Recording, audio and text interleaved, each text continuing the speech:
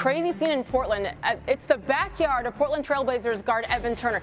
This, yes, is an upside-down semi-truck. It's in his pool.